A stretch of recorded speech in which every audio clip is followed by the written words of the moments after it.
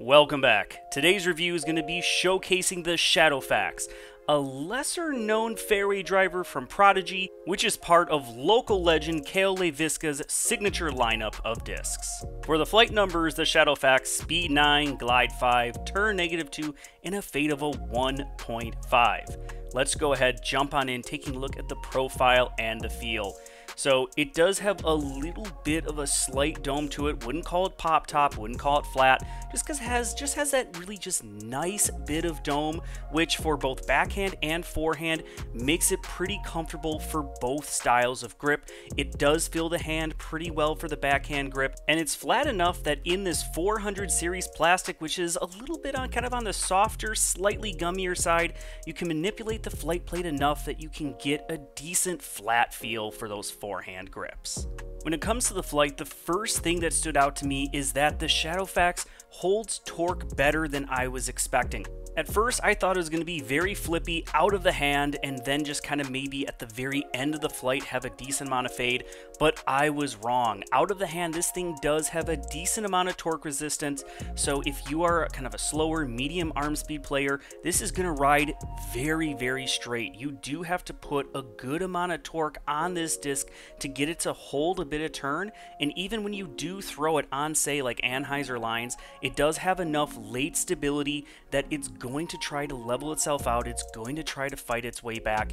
Even with extra torque from forehand, that's when you're going to see kind of what you're kind of expecting. These shots where it's going to get a bit of meandering, kind of a gentle drift in the mid-flight before checking up, then having a kind of a stronger finish. But again, if you're medium, slower arm, this is going to kind of ride more like this. It's going to ride straight, slightest of turn drift in that mid-flight before having that stable finish. So what are the benefits of that flight? Well, one, it means this is a very good forehanding disc because it can handle that extra amount of torque. So if you like to forehand shots, this could be a good fairway driver for you. But it's good for the woods if you need something where you need to hold something fairly straight, or maybe just get a little bit of turn to get around something in the mid-flight, but then know it's going to check up and it's going to hyzer back towards the very end of the flight. Additionally, since it does have that sneaky resistance to torque in the early part of the flight, it actually makes a fairly decent wind-fighting driver for slower medium arms. But again, you big arms, this is going to be a great hyzer flipping fairway driver.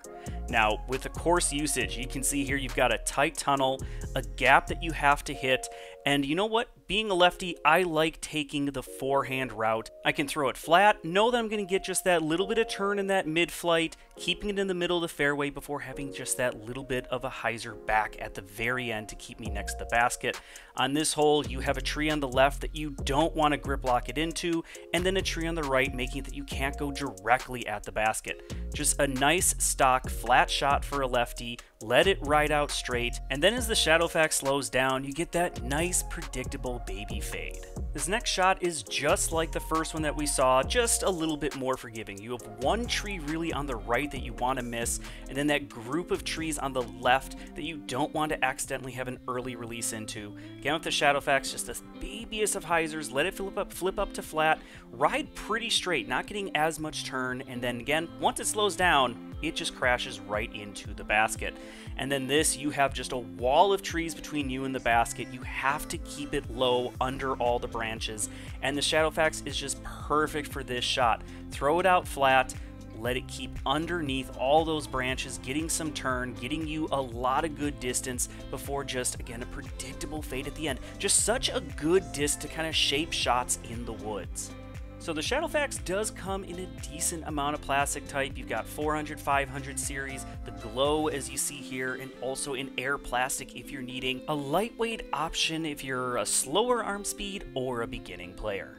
Overall, the 400 series and the glow are pretty comparable, but I do think the glow just kind of holds a little bit better. It has just slightly more torque resistance, which made it more trustworthy when throwing it on more extreme Anheuser angles, versus the 400, it got a little bit touchy if you gave it too much Anheuser. So overall, the glow is just a little bit more trustworthy and forgiving.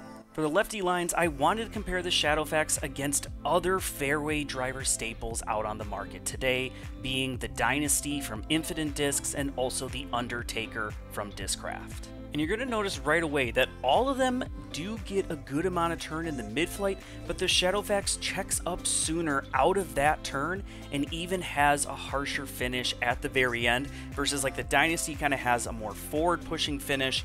The Undertaker does have kind of that similar, as soon as it slows down, it kind of more wants to dump, just like you're seeing with the SHADOWFAX here. But then like the Dynasty might maybe just get a little bit more distance potential because it gets good turn that mid-flight, it kind of stays up in the air, good glide, and then as it slows down, it pushes forward more. SHADOWFAX Undertaker, I think, are very comparable, which when I was with Discraft, I used to love the Undertaker, so I really do like that the SHADOWFAX and the Undertaker are pretty comparable discs. Well, everyone, that is all I have for you. Thank you all so much for watching. If you haven't subscribed, why not? Go hit that subscribe button, smash that like button. It's a small click for you, but means wonders for the channel. Also, be sure to go visit me over on Instagram. If you have any questions for me, you can send them to my email address, which is down in the description below. And as always, for your next disc purchase, go visit GreatLakesDisc.com. Use that promo code Lefty at checkout and save yourself 10% off your order and help support both Great Lakes Disc and this channel in keeping this channel going. Until the next one, everyone, keep banging chains.